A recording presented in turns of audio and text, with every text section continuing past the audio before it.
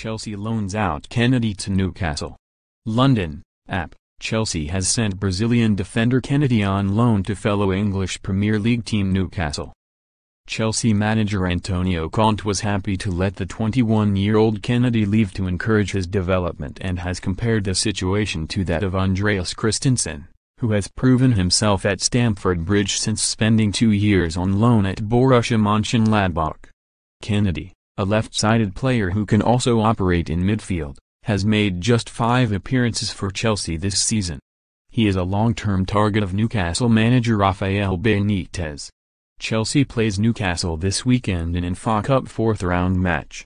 Kenedy is ineligible, having played already in the competition.